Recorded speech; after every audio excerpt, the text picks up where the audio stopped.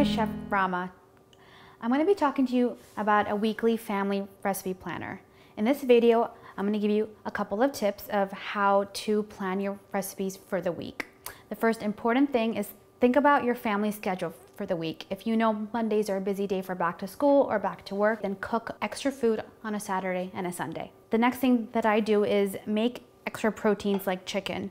The same chicken is a great option for chicken and biscuit stew, for chicken burritos, for a chicken pot pie. The next thing is be sure that you always have things like beans or pastas on hand as well when you're shopping.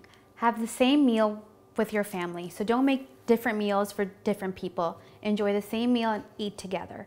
The next thing to do is eat breakfast for dinner. For worst comes to worst, make an egg sandwich with cheese or a savory waffle with turkey bacon and guacamole. And the last thing for a successful weekly family recipe planning is to shop smart. So have a list with you, plan out your meals for the week, and don't shop off the top of your head. Good luck.